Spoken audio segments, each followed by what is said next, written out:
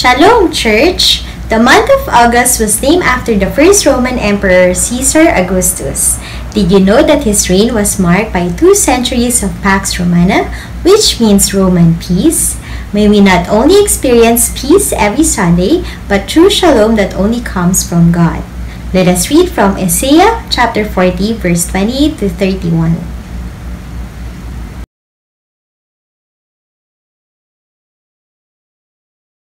Isaiah chapter 40, verse 28 to 31.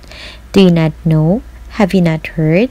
The Lord is the everlasting God, the creator of the ends of the earth. He will not grow tired or weary, and his understanding no one can fathom. He gives strength to the weary and increases the power of the weak. Even youths grow tired and weary, and young men stumble and fall. But those who hope in the Lord will renew their strength.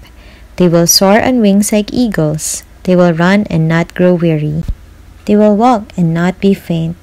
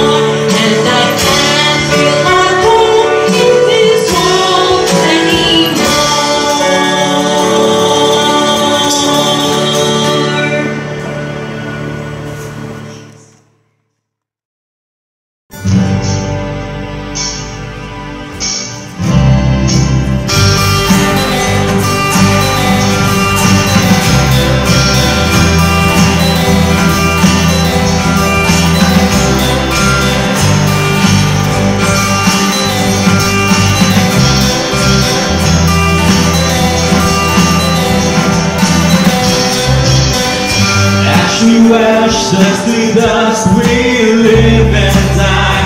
But in the sun, we are alive. All for one, from every tongue and tribe. In Jesus crucified, 'cause Jesus is alive now. Once and for all time, we are one.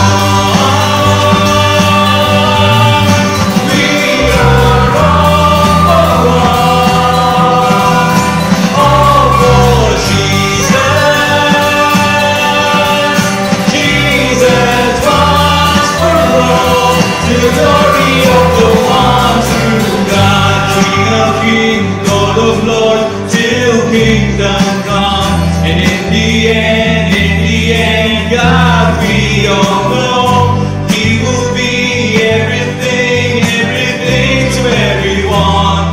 When death is finally done and victory is won, then for all of us, we are one. We are one. Oh, for Jesus.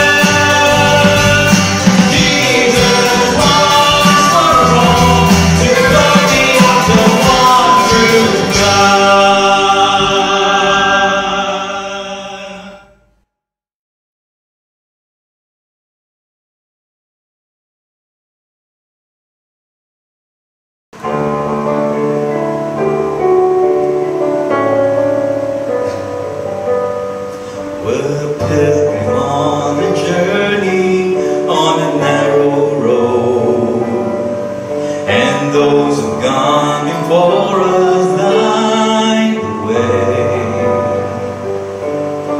cheering on the faithful, encouraging the weary. Their lives are staring testament to God's sustaining grace. Surrounded by so great a cloud of witnesses,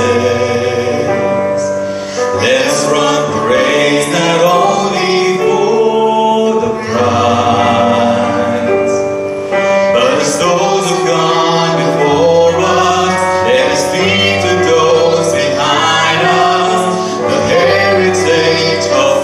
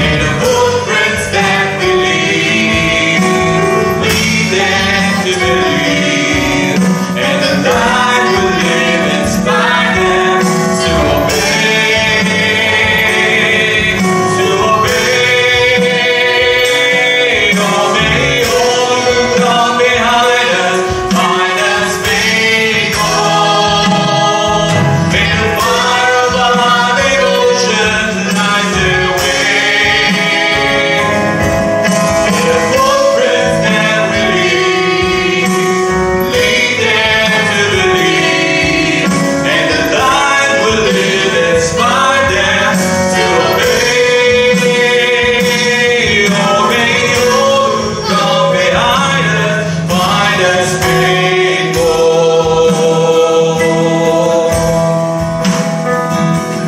Oh, may all who come behind us find us faithful.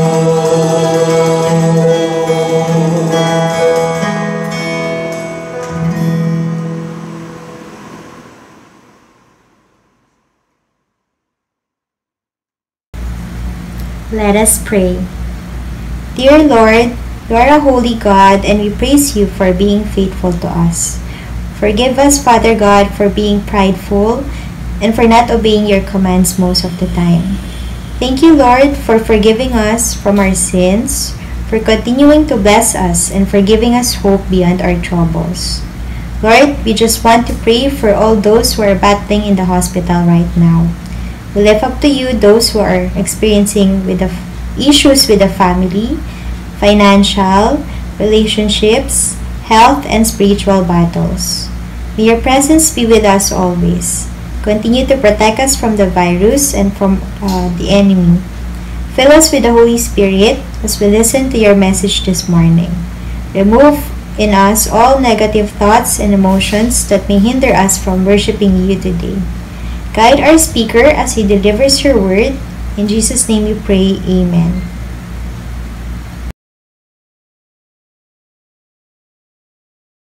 Our scripture reading is found in 1 Peter chapter 2 verse 11 to 17. Dear friends, I urge you as foreigners and exiles to abstain from sinful desires, which wage war against your soul. Live such good lives among the pagans that though they accuse you of doing wrong, they may see your good deeds and glorify God on the day He visits us. Submit yourselves for the Lord's sake to every human authority, whether to the emperor as the supreme authority, or to governors who are sent by him to punish those who do wrong and to commend those who do right. For it is God's will that by doing good you should silence the ignorant talk of foolish people. Live as free people, but do not use your freedom as a cover-up for the evil. Live as God's slaves. Show proper respect to everyone. Love the family of believers. Fear God. Honor the emperor. Our message is entitled, Being a Living Testimony for Jesus. Let us all welcome Pastor Ken Santosidad.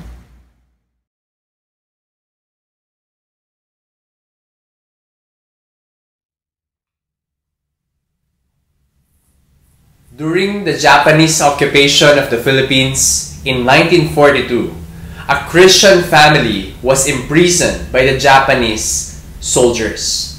Herb and Ruth Klingen and their young son suffered for 3 years under the hand of the Imperial Japanese soldiers.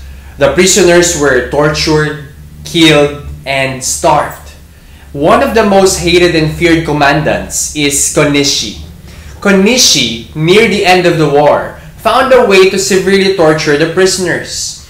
Klingen narrated that Konishi increased the food ration but gave them palay, the unhusked rice, to eat.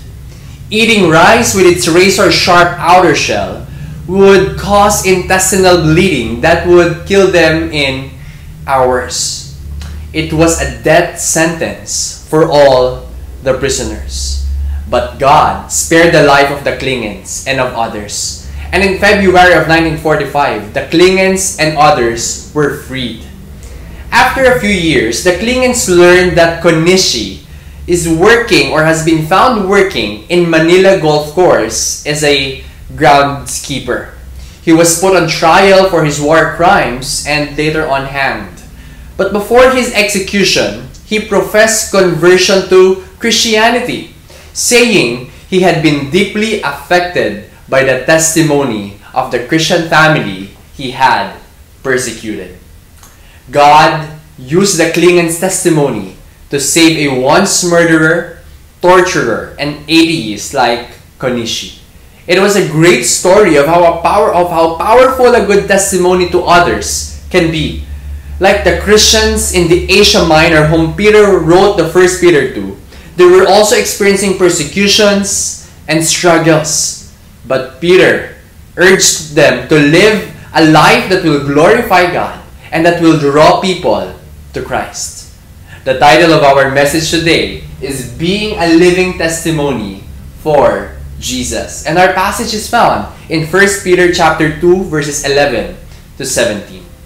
You know how we live our lives, react to crisis, and respond to criticism and persecution, and how we submit to the government leaders conveys a message to the people around us. We communicate to them who we are as Christ followers and who Jesus is. And the question I want us to ponder on and answer is this: is our life drawing people to the Lord or away from the Lord? Our main idea is this: Christians are called to live a life that will glorify God and will point people to Christ. But how can we do that? There are three important commands from our passage today on how we should live a life that will glorify God and point people to Christ. First, we should develop a life of holiness. And it says, "Beloved, I urge you as sojourners and exiles to abstain from the passions of the flesh, which wage war against your soul."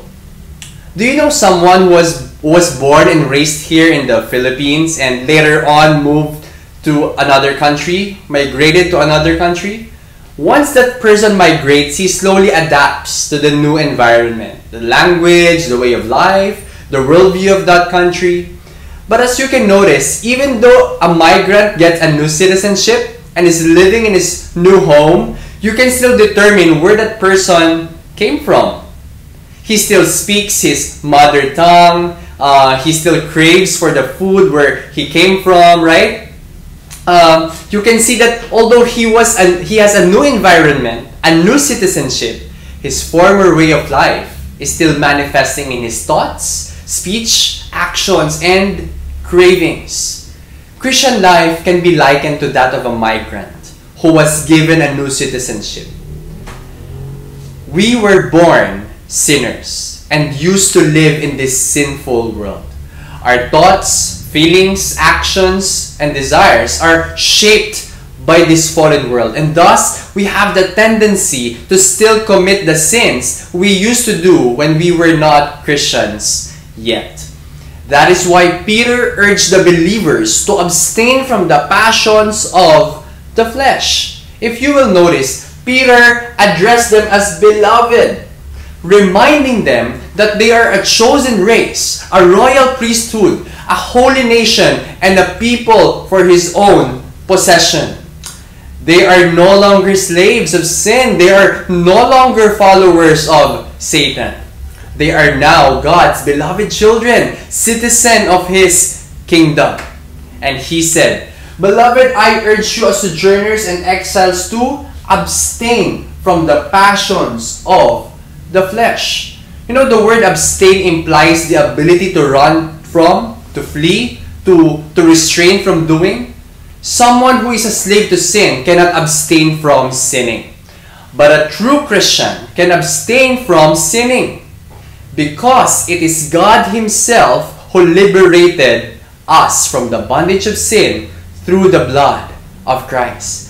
But as I said earlier, we are still struggling not to sin because we are still living in our sinful flesh. And there is a constant war, a struggle between knowing what God wants us to do and what our flesh wants to do. Apostle Paul said in Galatians 5:19 to 21, "Now the works of the flesh are evident: sexual immorality, impurity, sensuality, idolatry, sorcery, enmity, strife, jealousy, fits of anger, rivalries, dissensions, divisions, envy, drunkenness, orgies, and things like these."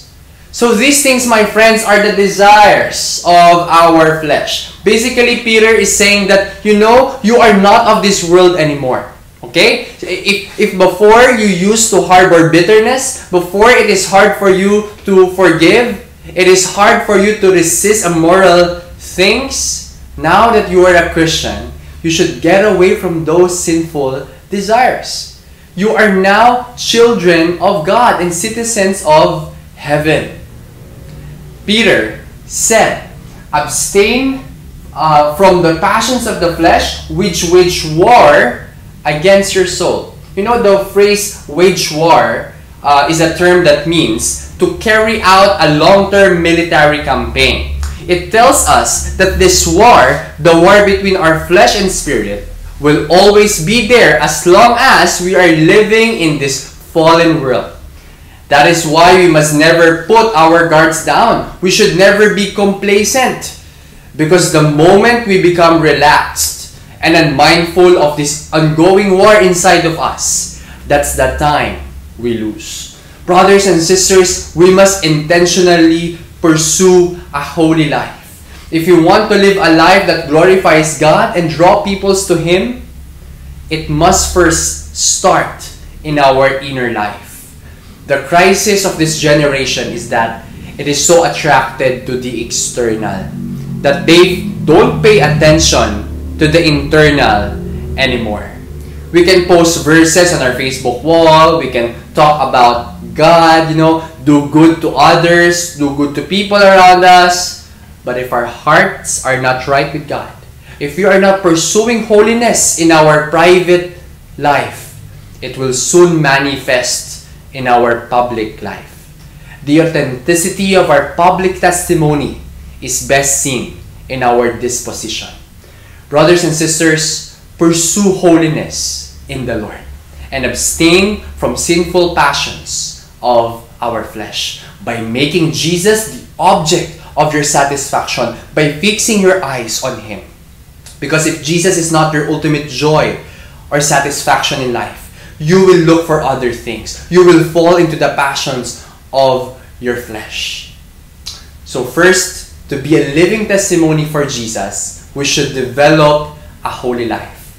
Second, we should demonstrate an honorable lifestyle. An honorable lifestyle. Keep your conduct among the Gentiles honorable, so that when they speak against you as evildoers, they may see your good deeds and glorify God on the day of visitation. When Apostle Peter wrote this, he was well aware of the slander that the unbelievers are committing against the Christians. First from the emperor himself.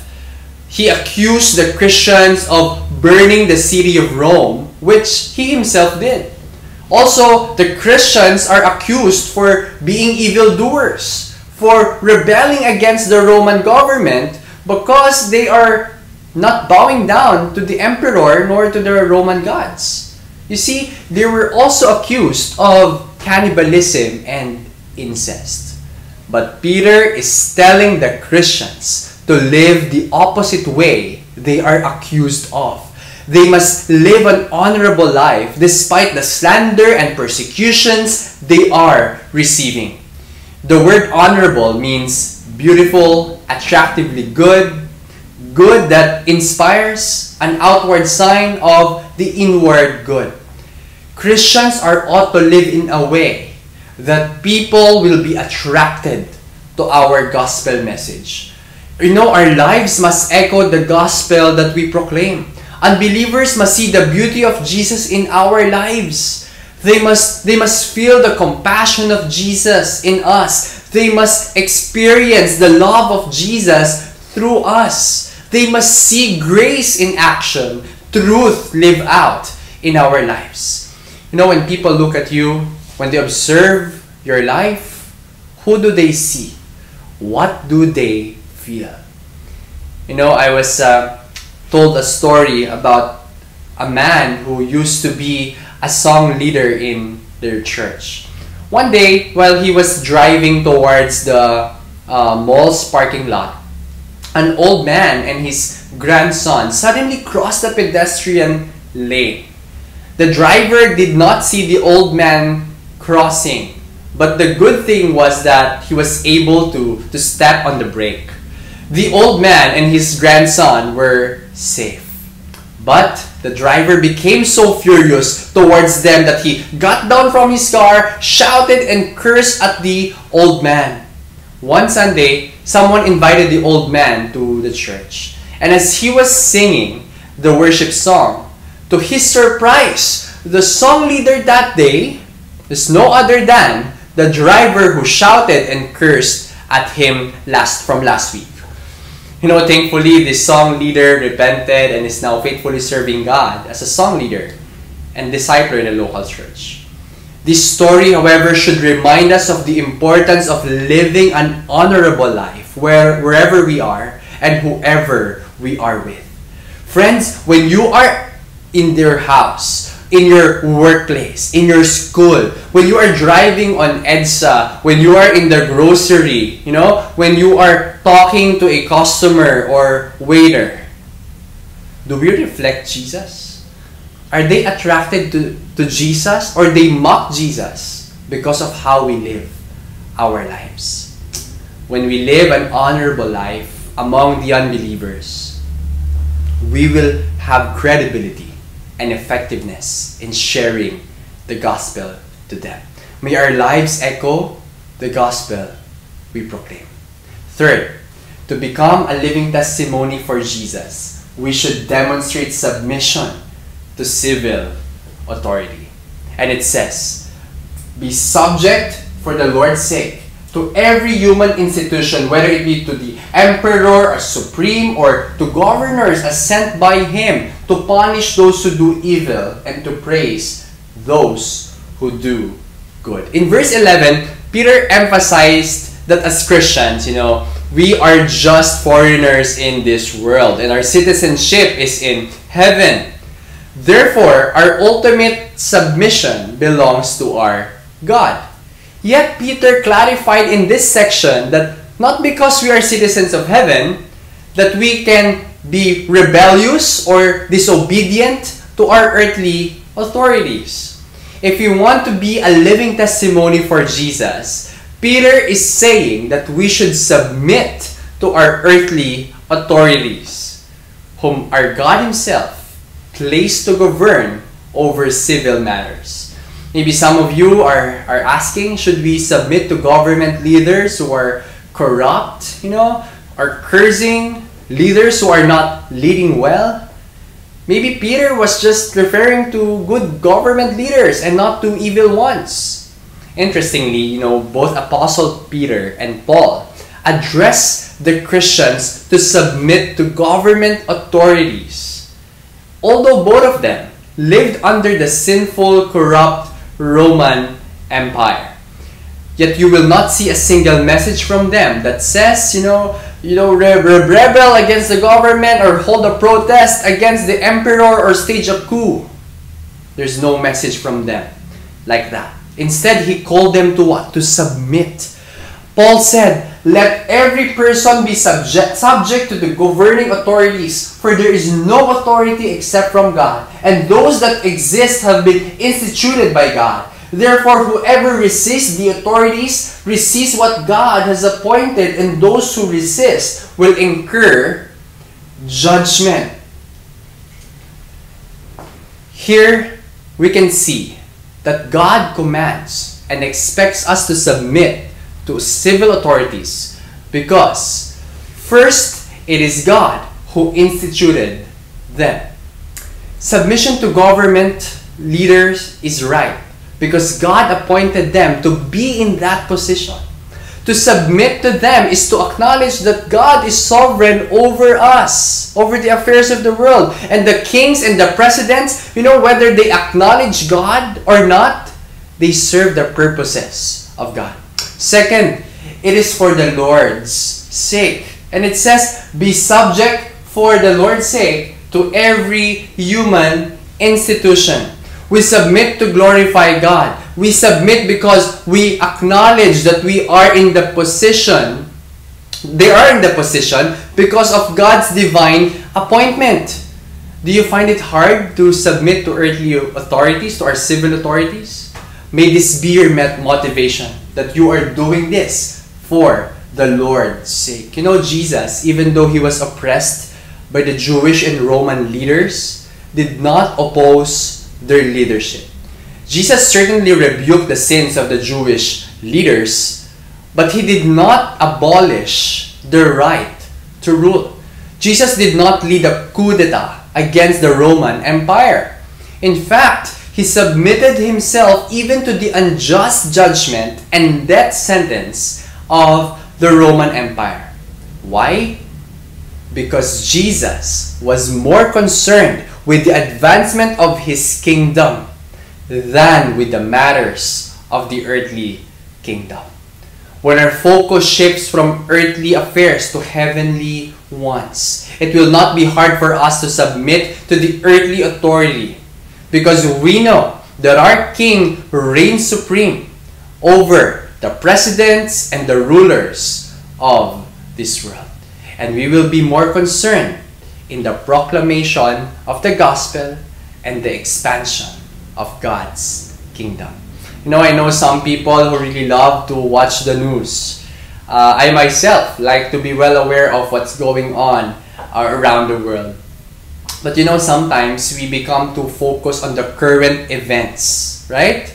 That we are missing the purposes why we are here.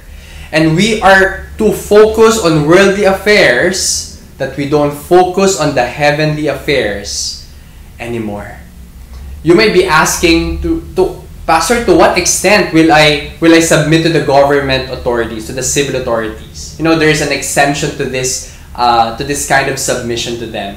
When the government authorities or leaders commands us to do something that is contrary to the command of God, if they tell us to disobey God, then that's the time we don't obey them. Because again, our ultimate submission belongs to our true King, the Lord Jesus. Third, we should submit to them because it silences the ignorance of foolish people. And it says, "For this is the will of God, that by doing good you should put to silence the ignorance of foolish people." We are to submit because it is God's will for us to do the right thing. And what is that right thing? Which is to submit so that the mouth of those who oppose the gospel, those who criticize the gospel, may be stopped. Peter is saying that we should not allow the unbelievers to use our defiance towards authority as their basis to mock the gospel. When the government says we should pay our tax, we should pay our tax. Let us not go against it.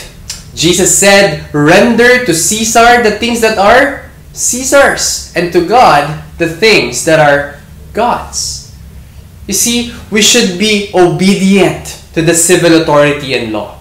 For example, if you are not yet a senior citizen or you are not a PWD, do not present a senior citizen or PWD ID to the counter just to get a discount. Such things are defiance and dishonesty. Do not allow such acts to let unbelievers mock the gospel. Instead, we should live as servants of God.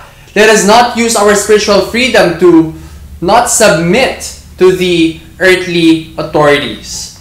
Peter said, "Live as people who are free, not using your freedom as a cover-up for evil, but living as servants of God." John MacArthur said, "Freedom in Christ and citizenship in the kingdom of God in no way permit believers to abuse or disregard the standards of the conduct God has established for them on earth." Friends, let us act as a true citizen of the kingdom of God. May our lives cause the unbelievers to seek the God we worship and respond to the gospel we proclaim. A young salesman was disappointed about losing a big sale. And as he talked with his sales manager, he lamented and he said, "I guess it just proves you can lead a horse to water, but you can make him drink." The manager replied, "Your job is to not make him drink. Your job is to make him thirsty." So it is with our Christian life. Our lives should be so filled with Christ that they create a thirst for the gospel. As we hear the Word of God today, what is our application point? Our passage provided for us the practical steps on how we can be a living testimony for Jesus. Peter summed up his teaching with these 4 practical applications. And he said, honor everyone, love the brotherhood, fear God, and honor the emperor. You want to be a living testimony for Jesus? Then remember these 4 things. First, honor everyone. What does it mean to honor everyone? During the time of Peter, not everyone is treated fairly, especially if you are not a Roman citizen. He is saying that we should not treat people based on their status, on their looks, race, color, or economic background. But everyone should be treated with respect. Sometimes it is tempting to look down on other people because they are different from us. But Peter is saying that we should look at them as God's image bearer. Second, love the brotherhood or love our church family. We have to let the world see and know how we love our brothers and sisters in Christ genuinely. They must see that the body of Christ is living in harmony. For how can we preach the gospel of reconciliation to the world if there is disunity and strife and unforgiveness in the body of Christ? The world must see that the members of the Church of Christ love one another. Third is to fear God. Fear God. Friends, to fear God means to revere Him, to respect Him, to love Him, to worship Him. To fear God is to also pursue holiness. The fear of God should propel us to live a life of holiness. If we fear God, we will not do the things that will offend God. Fourth is to honor the emperor, the president, the government leaders. The equivalent of the emperor in our modern world is the president.